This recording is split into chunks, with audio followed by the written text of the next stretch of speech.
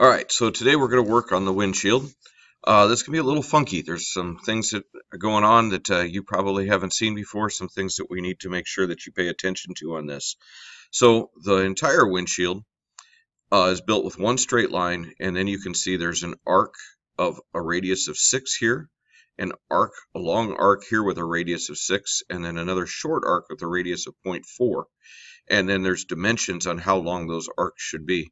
We're going to build the straight line first, and then we're going to build the two arcs that are 6 inches in radius, and then we'll finish it up by constraining the radius with the arc with the radius of 0.4 on it, and be able to put it all together here. So as you follow the instructions, it does say to do that. It says sketch the two arcs with a 6-inch radius using 3-point arcs, and then locate each endpoint with the vertical and horizontal dimensions, and then finally place that dimension with the 0.4 arc.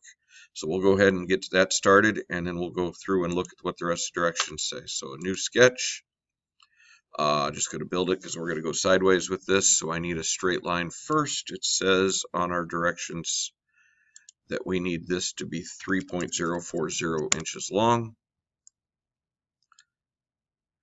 And we need to have a 3-point arc. So I'm going to click here, build it here, and I need it to be a 6-inch arc.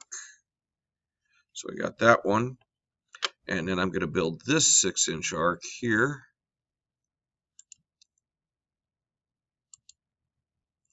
I don't want it to be a huge arc. I want it to be rather shallow. So I'm going to hit escape. I'm going to delete that one. I messed that up. So we'll delete that and redo that real quick.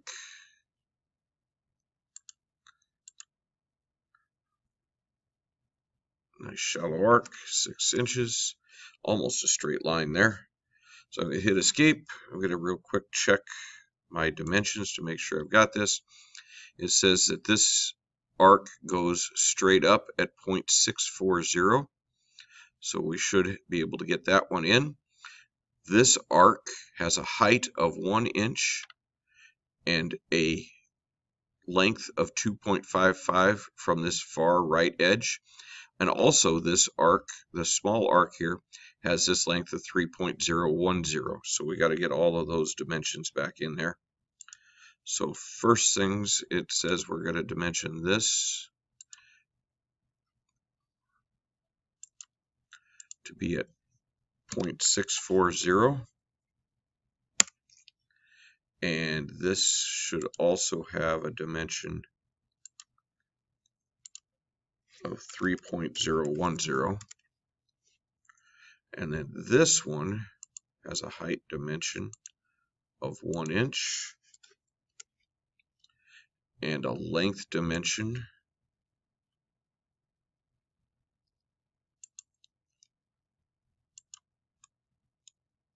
of 2.550.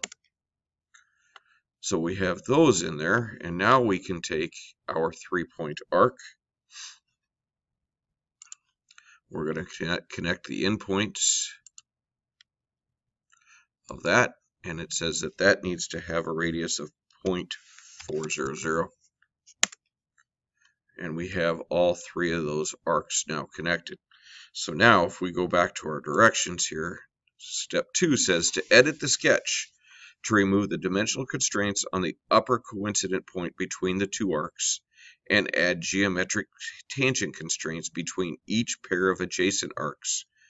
So it's telling us we're going to delete these 2 dimensions, and then we're going to add tangent constraints here.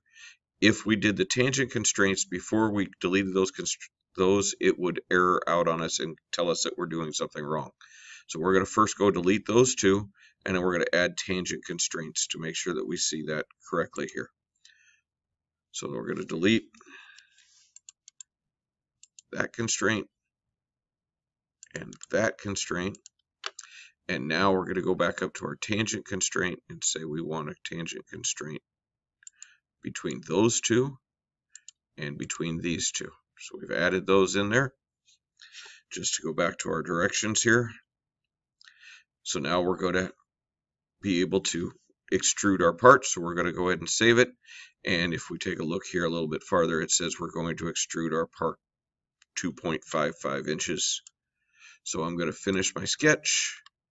Should allow me to extrude it.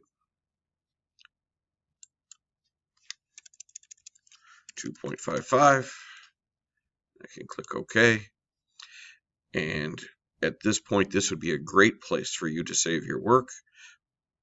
We're going to go back to the directions here. It's going to tell us that we need to fillet the edges, and then we're going to rotate under and shell it. So what our fillet, it says we have a radius of 0.5, and we're going to shell it to a measured thickness of, if I zoom in on this,